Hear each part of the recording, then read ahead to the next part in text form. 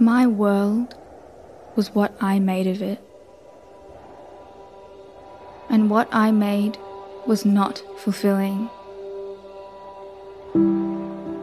I was in pieces, scattered and stretched to the highest heights and the deepest depths.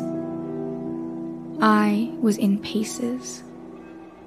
I was stuck, so unsure, unfulfilled, craving more, but the answers were always waiting for a simple invitation, a surrender of control to begin transformation.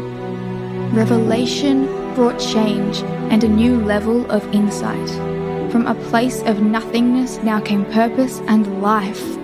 I am a product of creation. I am more than enough. I am who I am regardless of the past. I am ever changing, always moving, growing, learning, and improving. My world is what I make of it. I am deeper than the oceans and more complex than the stars. There is so much that makes up who I am. I am gentle. I am proud.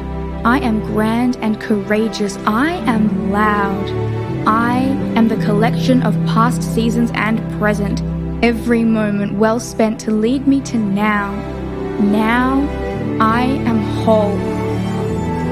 Make no mistake, I am a work in progress and delighted to be perfectly imperfect. But what was lost has been returned. My cries were never left unheard. I want every fiber of every spirit to know this truth that I now know.